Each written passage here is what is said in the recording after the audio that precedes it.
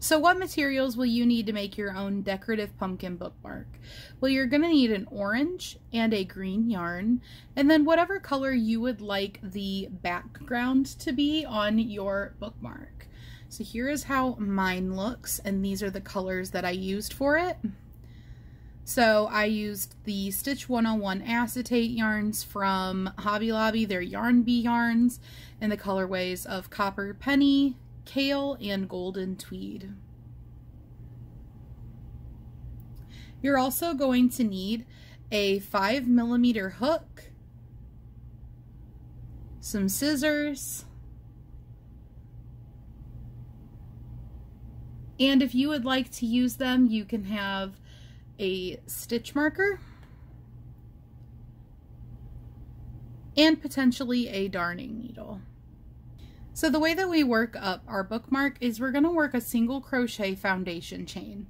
Now, if you don't want to work a single crochet foundation chain, you can simply chain and then go through and do single crochets. But a single crochet foundation chain knocks out chaining and doing your single crochets at the same time. So the way that you're going to measure the length that you want is by taking your book, and you're going to want to make this basically we're making a big loop. You're going to want to make this loop the right size to slip over your book, over the front cover and over however many pages, so that you can use it to mark your pages, and this pattern design will lay over the front. So let's say that this little pad of sticky notes was my book. I would want my chain to be the right length to go over this, through the book, and then back around, because it's going to be a big circle and it'll be worked like this. So it would basically be a chain that looked like this. So I hope that helps you to figure out how to size your bookmark, and we can go ahead and begin. So we're going to go ahead and do a single crochet foundation chain. My first one that I did is absolutely ginormous, and I can use it for an extremely large coffee table book. Sorry, I started to make a magic circle for some reason. I can use it for a coffee table book, like a really big coffee table book, but it is definitely much larger than a normal book. And I did 87 single crochet foundation chains.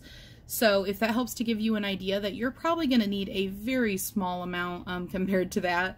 So I'm just going to go ahead and try 20 and see how that works. Okay, so this is how you make a single crochet foundation chain. If you need more help with this, I will link a tutorial. It isn't my tutorial, but it's the tutorial that I like that explains how to do a single crochet foundation chain. Or you can just YouTube search on your own and find one that you like. So the way that you do it is you just chain 2. And then you go back through the first chain that you made, skipping the one closest to your hook, and you yarn over and pull up a loop. And then instead of yarning through both, you actually yarn over and pull through one, yarn over, and then pull through both. And that gives us a total of 3 stitches. And then you're just going to keep doing this same kind of pattern where you skip the stitch closest to your hook and you go back to the other one. But now you're going to be working under a whole stitch and not just a chain, because you already created a single crochet. And then you'll yarn over and pull up a loop, yarn over and go through one, then yarn over and go through both. And like I said, you'll just continue that same pattern. So skip that stitch closest to you and go into the one that is the second from your hook. Go through the whole stitch and yarn over, pull through, yarn over and pull through one, yarn over and pull through both. So once again, we go in the stitch that is second from our chain, yarn over and pull up a loop, yarn over, pull through one, yarn over, pull through both. And you know how many you have at the beginning because you chain 2, and then when you do that first stitch, that makes you have 3. So then you can just, every time you do it after that, you'll have 1 more. Or you can obviously stop and count them. 1, 2, 3, 4, 5, 6. So go ahead and continue until you have the length of chain that you're going to need. And if you don't like to do a single crochet foundation row, then just go ahead and chain the length that you need and meet me back, and we will connect our little loop together, and then you'll just go around and do another single crochet round on your own, and I'll let you know when to do that. So go ahead and either chain the length that you're going to need or single crochet foundation row the length that you're going to need. Okay, so I finished my single crochet foundation chain, and I decided I'm going to make it for this Crochet Makes book. So what I did is I made it so that my chain is long enough to go the length of the cover, and then flip down into the book and meet with the other end. So this is how long you want it to be so that it fits nicely the length of the cover and then inside of your book. Now we're going to connect to the beginning of our chain. So you're going to want to make sure that you don't twist it or anything, which is a lot easier to do with this foundation chain than a normal chain. And then you're going to want to go in to the first spot and slip stitch.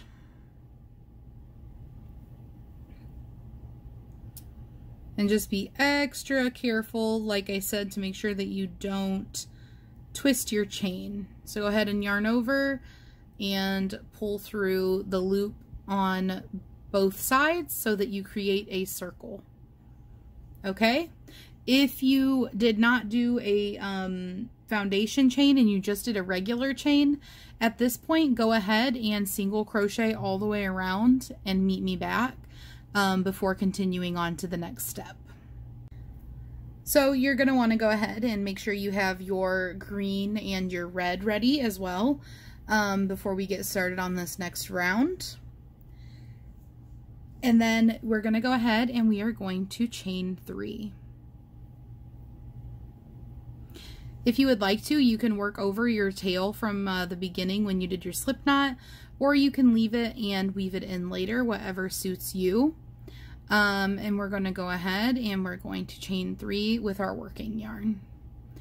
And this is going to be called our background color from here on out. So when I say to use our background color, I mean this color that you started with and wanted to use for your background.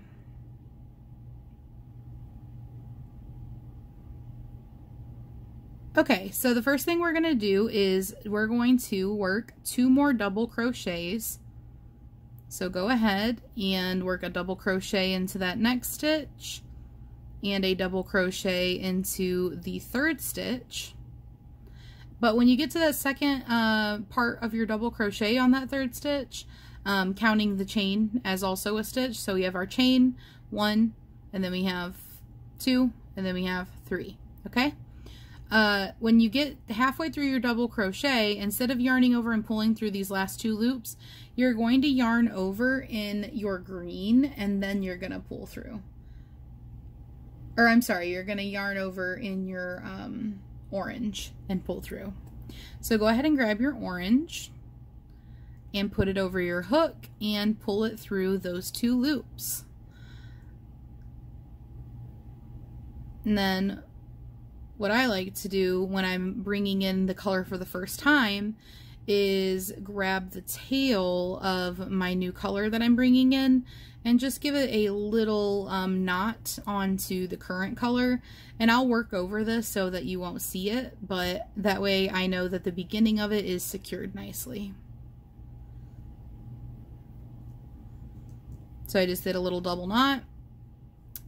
So I have 2 double crochets and my chain 3, so this counts as 3 double crochets, and we've got our orange on our hook. So working over your background color, and if you'd like to work over the tail, you can work over the tail as well. We are going to do 6 double crochets in the same stitch. So yarn over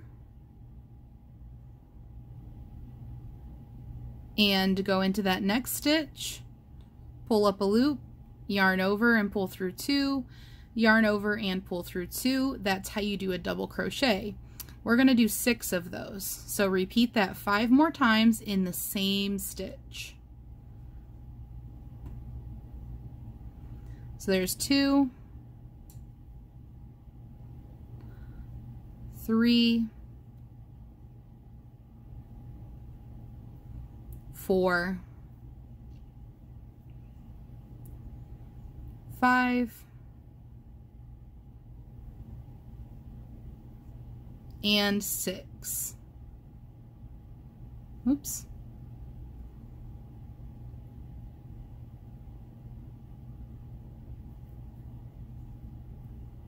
And there we go. So now that you have 6 stitches in your orange, we are going to take our hook out and we're going to put it into the first stitch of the cluster. So you can kind of pull up a little bit and hold on to that loop. And you're going to go back 1, 2, 3, 4, 5, and 6. And you're going to go into the first stitch of the cluster, the top of that stitch, just like you would normally when double crocheting. So you're just going to go into the top of that stitch like you were going to stitch, or like you were going to crochet into it. And you're going to pull your green. So go ahead and take your green and yarn over onto your hook. You're going to pull it through this first stitch and the loop that we already had that we were working in. So just to show you again one more time, here's where we were in our 6th stitch. We take our hook out and go into the top of the first stitch that's orange. Then we put it back, put the loop back on our hook, and then we just place this green yarn over our hook, and we are going to pull through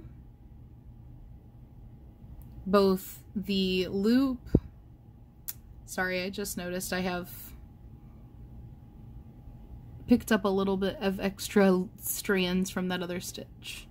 There we go. You're going to pull through both that loop and the loop from the beginning.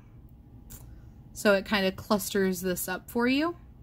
And then I'm going to stop for just a moment and tie my new green tail to my orange working yarn, just so that I know that it'll be secured. Give it a little knot.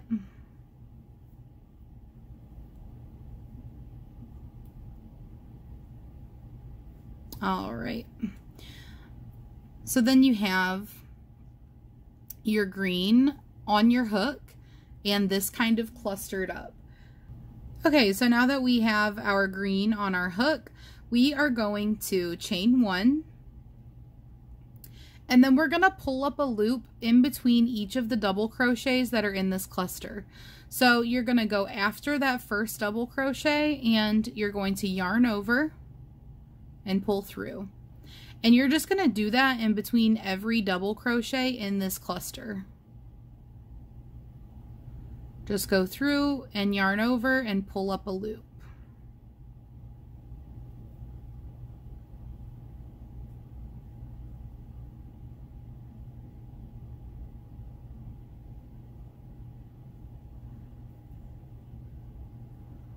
And I think there's one more down there on that end.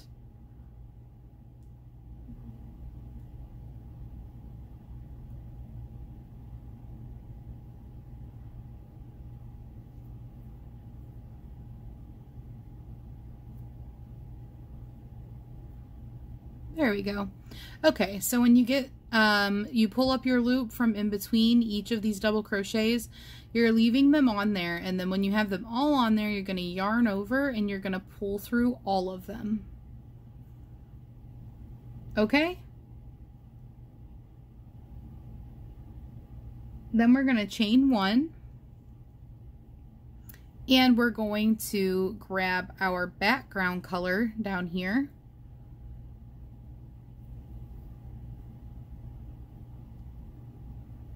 and we're gonna pull through our chain 1 up there. Then you can give this a little tug, and you're gonna be working over your orange and your green.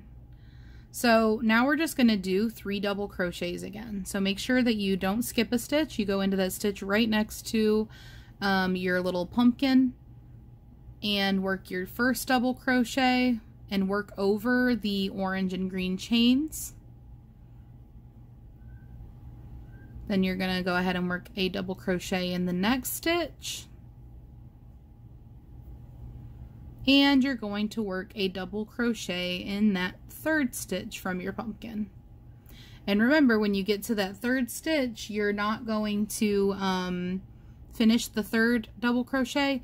You're going to do half of it so that you have these last 2 loops. And instead of yarning over and pulling through those last 2 loops, we are going to switch back to orange and yarn over in orange. Okay? And then you can pull through. And then you finish, that finishes those 3 double crochets out, but you have your orange on your hook. Then we're just going to repeat. So we're going to do 6 double crochets in the same stitch. And this is going to be our repeat for the whole half of the bookmark. So for half of the bookmark, we're just going to keep repeating 3 double crochets in our background color. And then 6 double crochets of orange, and then you take your hook out and you pull the green through, and then you pull up a loop in between each of the double crochets, pull through those, do a chain 1, and then pull your background color back through, and then you just repeat it. So I'll walk you through this a few times. Right now I'm just working up the 6 double crochets in orange. Now I'm going to take my hook out. I'm going to put my hook back in to my first orange stitch, the top of it, and then back into my loop that I just took it out of. And then I'm going to grab my green and pull that through those 2 loops. Okay? Then we're going to chain 1. And then we're going to go through each in between each stitch. And we're going to grab a loop and pull it up, but we're not going to do anything with it yet. We're just going to continue to do that in between each double crochet. So I want to make sure you can see that. These are your double crochets, and I'm just pulling up a loop in between each one. And you're just going to keep doing that. You're going to do that until you get your double crochets from in between each stitch. And it can be a little bit difficult to get in between the last 2 stitches. Just take your time. Just take a second to do it. I need to pull some more green yarn out.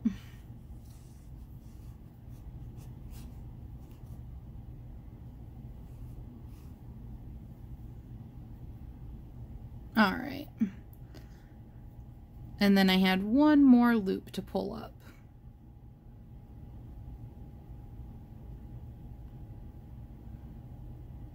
And then you're going to yarn over and you're going to pull through all of them. And then you're going to chain 1. And then you're going to switch back to your background color. Put that over your hook and pull through. And you can give your green a little tug if it stretched out while you were doing that so that it's nice and tight. And then, like I said before, you're just going to crochet right over your orange and your green. And you're going to do 3 double crochets.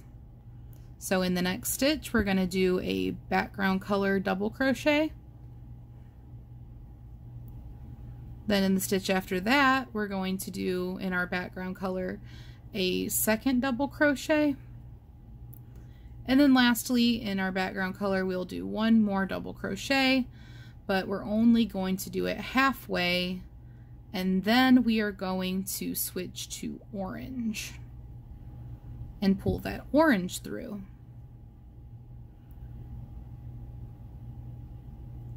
And then we're going to work 6 double crochets in our orange in that next stitch. So this is going to be the repeat, and you're just going to keep doing this until you've done half of your bookmark. Half of your bookmark has pumpkins, or however much of your bookmark you'd like to have pumpkins. You could do the whole thing, you could do just a small section of it, however many pumpkins you want there to be. If you do half of it with pumpkins, then you can have the whole front part that sticks out have pumpkins on it, and then the inside not have pumpkins, so that it'll lay flat on the inside. So that is up to your preference, how you would like to do that. So after you've done your 6 double crochets in orange, we're going to go ahead and move our, take our hook out, go in through that top of that first stitch, and then back through the loop that our hook was in. And then we're just going to grab that green yarn and pull it through both. Chain 1, and then go through and pull up a loop from in between each of these double crochets.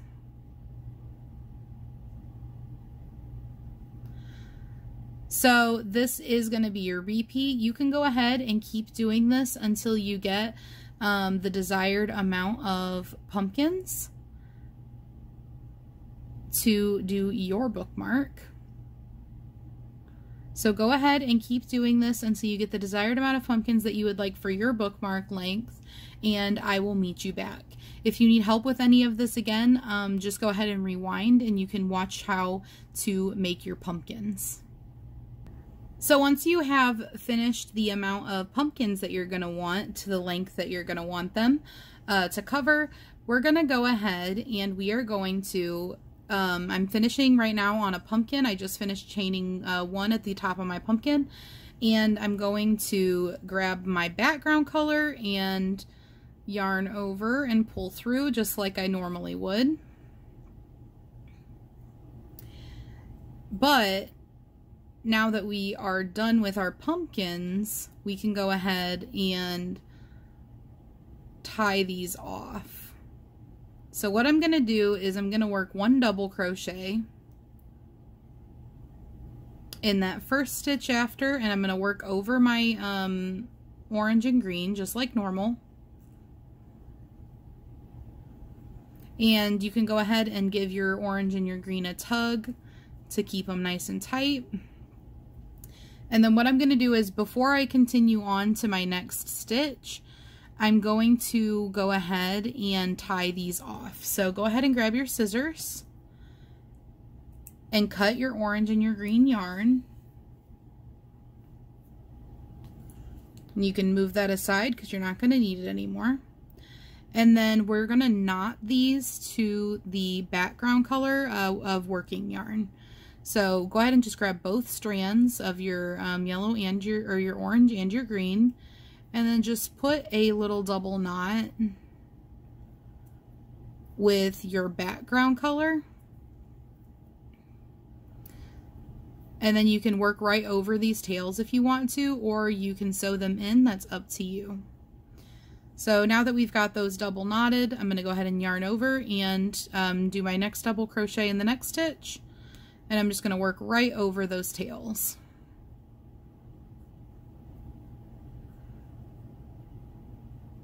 See? You don't even see them. And the less sewing in we have to do, the better, in my opinion. So, up to you. If you would like to sew them in, then obviously you can do that as well. So, after we do this, we are going to go ahead and finish off. So, the way that we started was we started with 3 double crochets. So, we're going to end with 3 double crochets over here as well. All I'm going to do is I'm going to first cut these so that they end at the same spot that my double crochets end, and you don't have to worry about those anymore. And then I'm going to slip stitch down into the next stitch just like this, and then I'm going to chain 1 just because when I pull out, that's going to create a nice knot for me, and I know that it'll be sturdy. And then I can go ahead and I can cut my yarn. And then if you pull up on your hook and then give this a nice tug, you created a nice knot there, and that is all secured, and it makes a nice little dip down, a nice little steady decline right there, and I think it looks really nice. Then you can go ahead and grab your darning needle, or if you don't want to, you can use your crochet hook to weave in your tail. I'm going to use a darning needle, and we're just going to go back up into where we just came out of and kind of weave this tail in underneath of our stitches. So I'm going to go up through the middle of this, and I want to keep my, if it's going to show, I want it to show on the back, not the front. So let's try that again. So here's what it looks like on the back, and here's what it looks like on the front. My darning needle hardly shows, which means my yarn going up will hardly show. And then I'm just going to run it back and forth a couple times in this spot.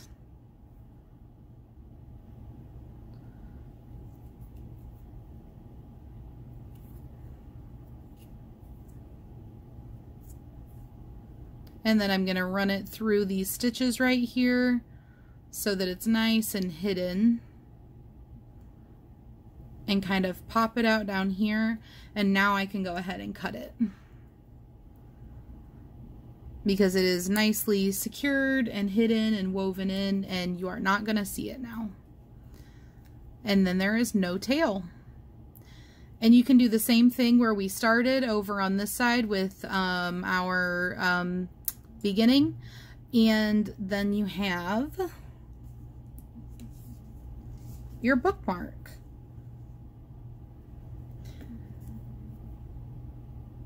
I have a little tail to trim at the front there. There we go. And then this is how you use your bookmark. So let's say I wanted to go to this page.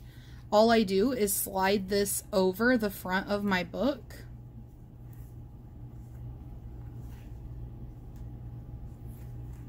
Like so. And then I have this pretty decorative pumpkin bookmark on the outside, and then on the inside I just have my chain. And then it barely bumps out your pages at all. So I hope you enjoyed this tutorial. I would love to see your pumpkin bookmark creations. If you would like to tag me on Instagram, I'm on Instagram at Nova_gnome, or you can find the link to my Instagram if you go to my YouTube channel, and up at the top where my banner is, at the top there is little icons you can click, and the Instagram icon is clickable there. Alternatively, in the description box, I also have my email, which is novagnomecreations@gmail.com, and you are always welcome to send me pictures of your creations there. Other than that, I hope you enjoyed the tutorial, and that you will hit that subscribe button if you haven't already, because there will be plenty more of this type of content in the future. I hope everybody has a great day, and I will see you on the next one. Bye, guys!